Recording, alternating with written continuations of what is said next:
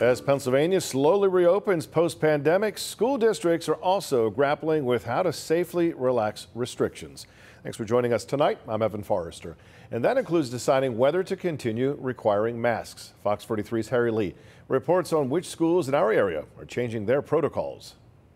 Students are ready for summer break and a break from coronavirus protocols.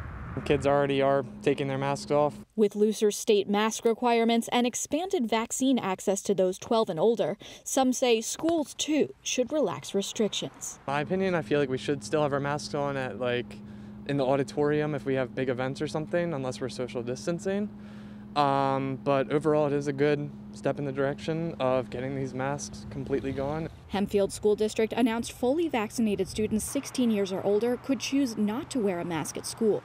Green and his sister only have their first shot so far, so everyone in their carpool still masks up. I call myself Gruber. I'm Granny Uber.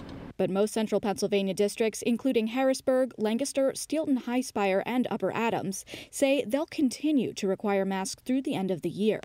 That follows guidance by the Pennsylvania Department of Education to wait until the fall, since there are only a few more weeks in the school year and most K-12 students aren't vaccinated. I probably still wouldn't take it off just to be sure, and so then other kids aren't thinking that they can take theirs off when they aren't vaccinated. The decision not to unmask has created pushback in several places, like Solanco and Manheim Central school districts, where parents have formed unmasking groups on social media.